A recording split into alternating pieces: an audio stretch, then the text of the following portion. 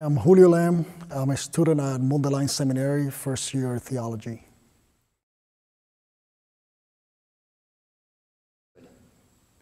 What advice would I give a man considering entering priesthood? The first one would be to pray on it. For sure, praying on it would be your strongest point to actually look at God and confirm the call.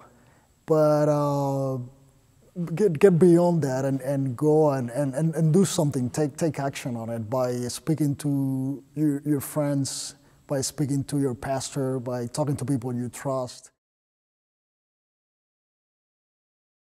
It's normal to have some fears, things that are part of our worries. I mean, we're just trying to be sure that this is what God is calling us for. So there's certain sense of caution that we always will have, which is a good thing. I think it's a healthy thing.